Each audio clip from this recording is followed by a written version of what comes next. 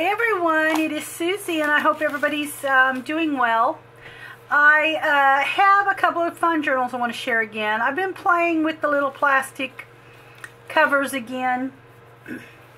I did a video a few weeks ago. The Somerset Studio inspired one using the cereal liners. And I was going to be working with Ciao Bella, which is what this collection is. It's the spring. I believe it's just called Spring. I can't remember now, but it's from Ciao Bella, and I decided to use the plastic that the paper came in. It was a really nice thick plastic, and I thought, why wouldn't that work for what I'm going to do? You know, again with the plastic. You know, trying to melt that plastic. So I really came out with really basically the same results. I tried something a little different. I tried not getting the iron real hot, but it didn't melt it very good. So it really had to be a good temperature, a hot temperature, in order to melt it. But really the results are basically the same, I think. Then one of the ladies, and Tammy, I want to thank you for your suggestion.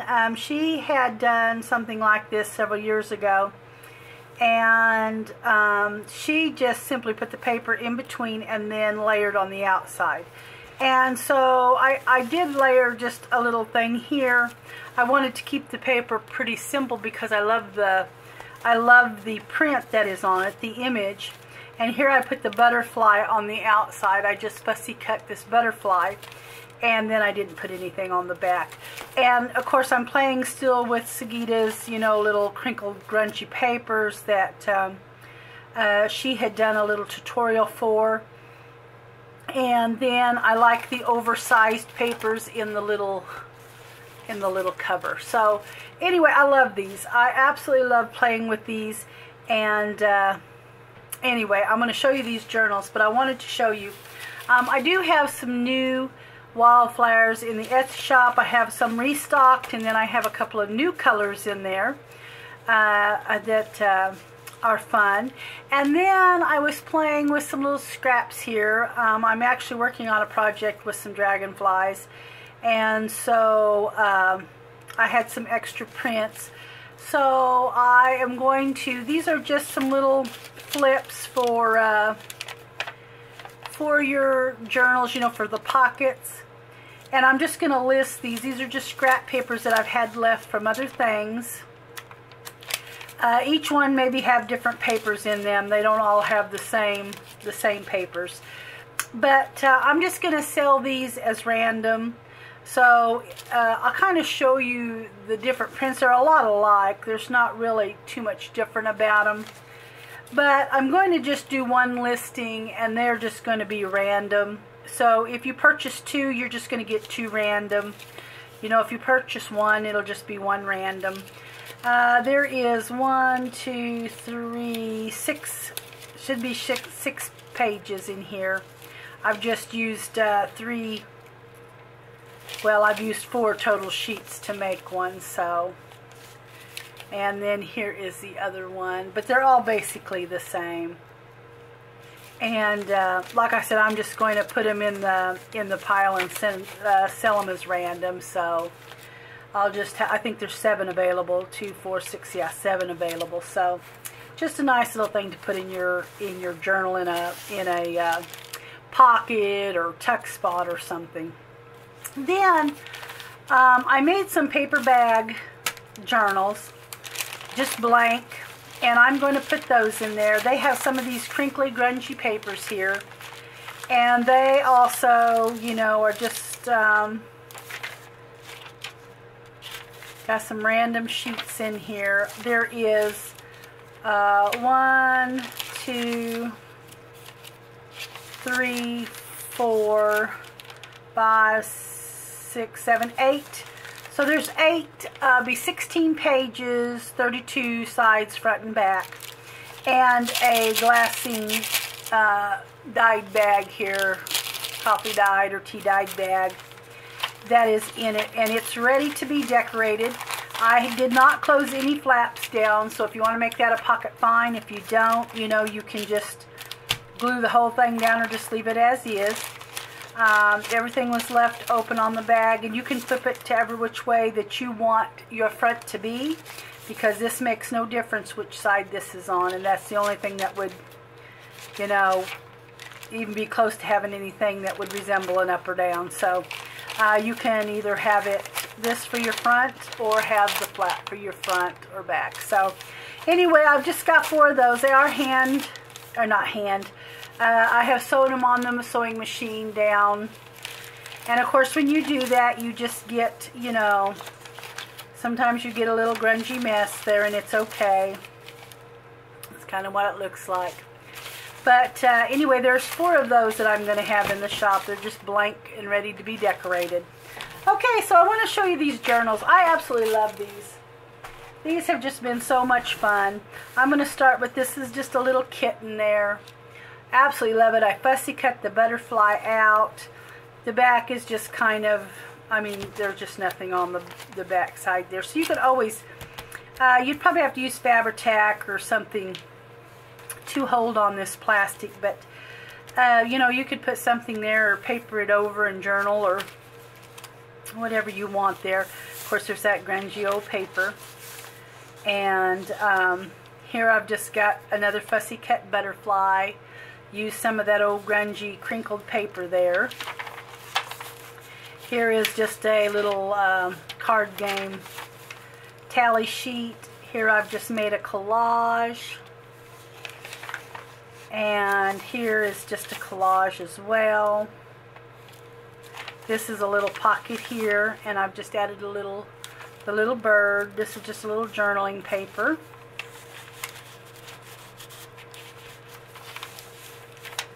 Guest check and some more. Now the words are for Mrs. Coggs. I believe it's spring words or spring sayings. Here's one of the spring flowers that's in the shop in a pink. I don't remember what color. If this is soft pink or shabby pink, I'm not sure. But they once again just did some collaging there. Here is just some words. I believe these are 7 gypsies. I bought these sometime back. I believe it Tuesday morning. Just a journaling paper there. And then here I've just fussy cut a little bird out and just added it in a little collage there with some sari silk. Here's that little kitty again. Just did some, I used pink on my thread.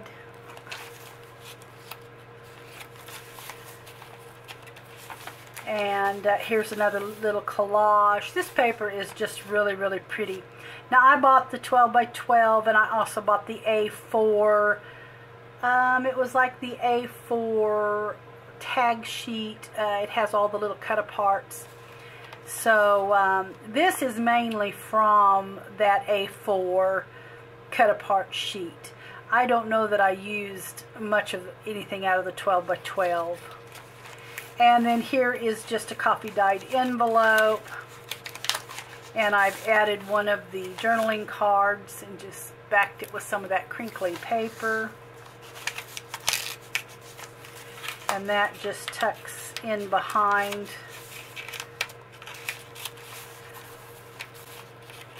Of course, use some of that tape there. Here is just a vintage guest check there. This one here is just another collage, and this is mainly just for journaling. I mean, I did not put a whole lot of things in it. I really wanted it for journaling. That is what I was going for. And boy, do we have a lot to journal about right now. This is just crazy, all the stuff that's going on right now. Our governor, the governor of Missouri, has just issued a stay-home order for us here starting this coming week. And so I have been out trying to get stocked up on things so that I don't have to run to the store for any reason. I still have to go to work. It's considered essential. I will still have to go to work, but I will just go to work and come home.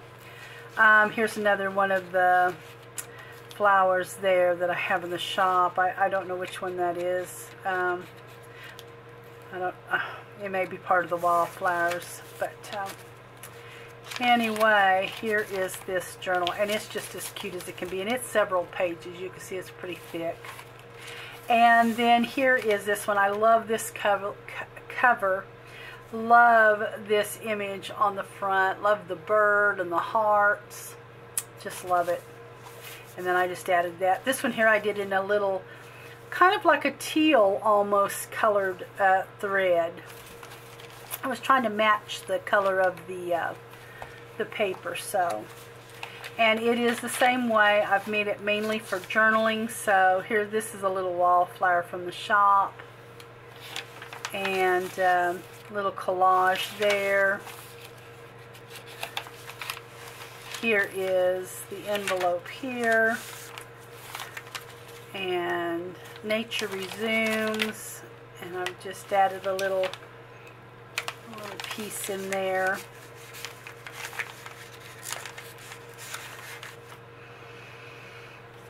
Okay, and then here is, I've just backed this in some fabric here, just some nice white fabric. This is just a little booklet here for journaling. I've added some blue to this, to the transparent tape, just giving it a little different color. As you can see there, I just gave it a little blue color. And I've put it on the little rips and tears. Here's just a little journaling piece here. Another wildflower from, I believe this is the country blue right there. And then here's just a little collage with the cat. Vintage gift. This is some fabric I got a long time ago at Joann's, probably about 2-3 years ago at Joann's. And here I've just cut out of some of the little letters with spring. Added a little canvas pocket there, or muslin. Little journaling spot. This is a spring flower right there. Added a couple of little vintage buttons. Here is another little envelope. This one's rain showers. Just a place for you to journal. You could always add a little bit something more in there. There's plenty of room. And this slides behind. Here is another. I just love these images from this paper line. And this, I've got wildflowers. Just cut some of those little numbers out. Oh, this was kind of fun. This here I added a little, and that's actually where the center of the signature is. I just kind of added a little place that you could kind of hide something if you wanted to journal it there. Which is a little fun.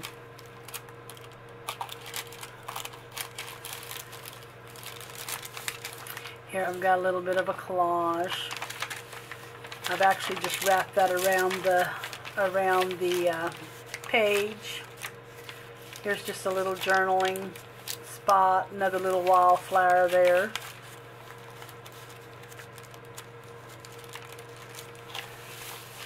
And here I've got one just draped over the page. It's just another little journaling spot there.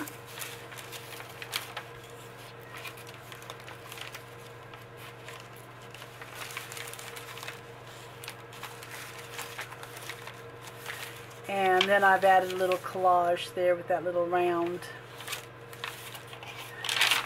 image. And here's some more blue tape.